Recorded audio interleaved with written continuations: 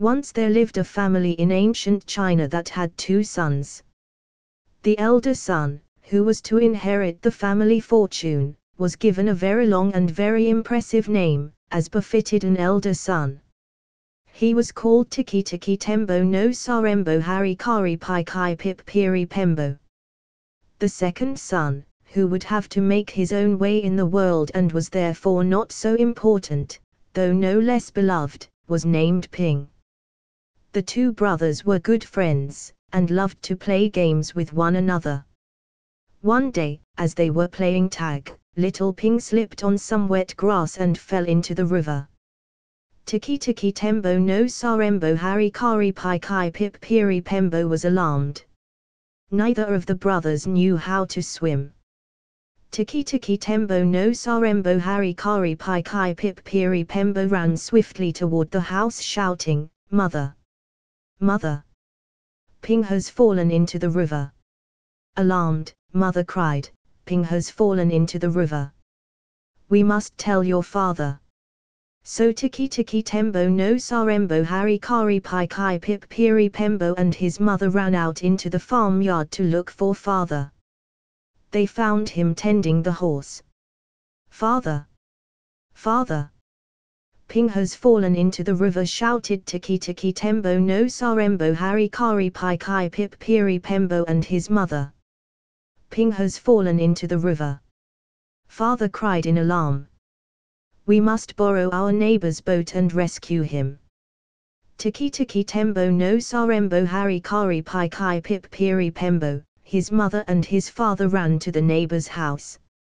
"Neighbor, Ping has fallen into the river. May we borrow your boat?" asked father. "Ping has fallen into the river," exclaimed the neighbor.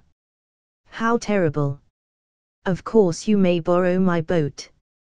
So father and mother and Tiki Tiki Tembo no Sarembo Hari Kari Pai Kai Pip Piri Pembo paddled out into the river and rescued poor Ping, who was nearly drowned.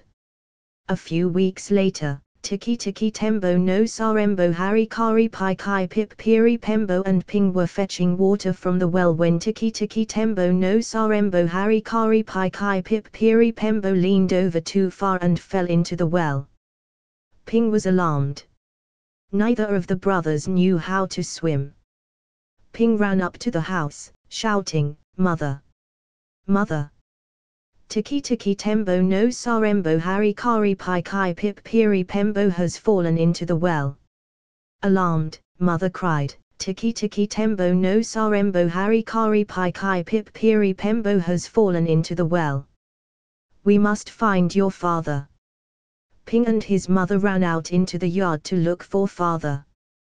They found him in his workshop, carving a table for the kitchen. "Father! Father! Tiki Tiki Tembo no Sarembo Hari Kari Pai Kai Pip Piri Pembo has fallen into the well," shouted Ping and his mother.